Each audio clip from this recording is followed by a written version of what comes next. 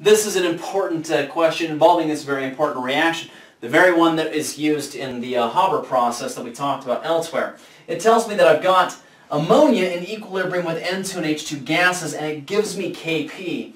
It then asks me, what would we expect to find in the system once it's reached equilibrium? Well, let's take a look at what Kp is actually going to be. Kp is going to be equal to the equilibrium pressures. So I'll write down the pressure of each of the products, N2, multiplied by the pressure of H2. And see that 3? That 3 becomes an exponent, cubed, divided by the individual pressure of NH3 squared. That 2 becomes an exponent there as well. This, for this system at equilibrium at this temperature, is equal to 6.1 times 10 to the negative fifth. Look at that number. What does that number tell us? Is it a big number or a small number? Well, that's a really small number. It's much, much smaller than 1.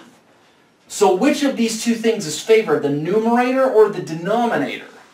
Well, mathematically speaking, because that number is much smaller than 1, the denominator has to be much larger than the numerator. So that tells us that at equilibrium, the amount of NH3 is going to be much, much larger than the combined amounts of the products N2 and H2. So the correct answer to this question is we're going to get a dominant amount of NH3 with some small amounts of N2 and H2.